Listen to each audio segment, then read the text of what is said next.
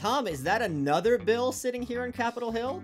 No, you midwit, that's James Madison. The basketball player? The father of the Constitution. The father of the Constitution? Yeah.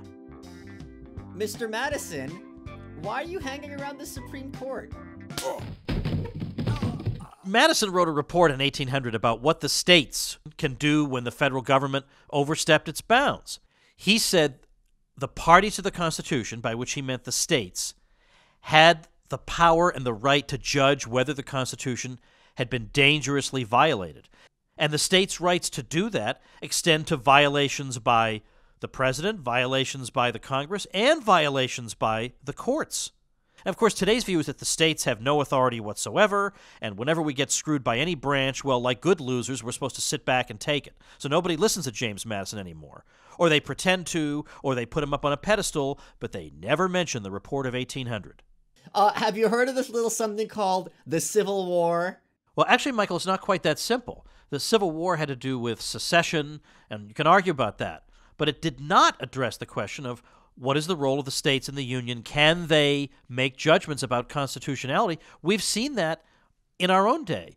State after state has legalized marijuana in complete defiance of the federal prohibition. And the tank's not exactly rolled in all these states. And the only time the Supreme Court has weighed in regarding medical marijuana, they sided, as usual, with the federal government, saying the states had no right to do this. And the states said, duly noted, and went ahead and did it. So the spirit of James Madison is actually still very much alive today. So how did we get to this point?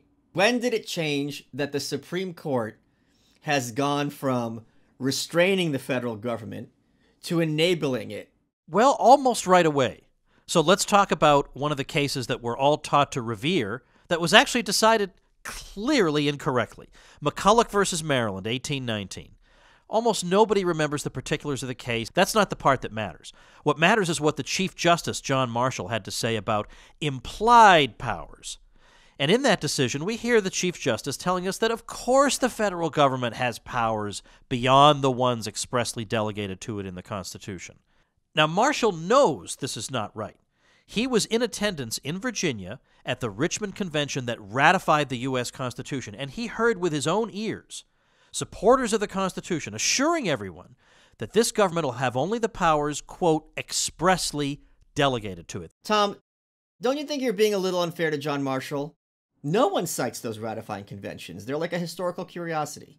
Because, of course, if we did return to consulting the ratifying conventions, we might have to scale back federal power, and they don't want that.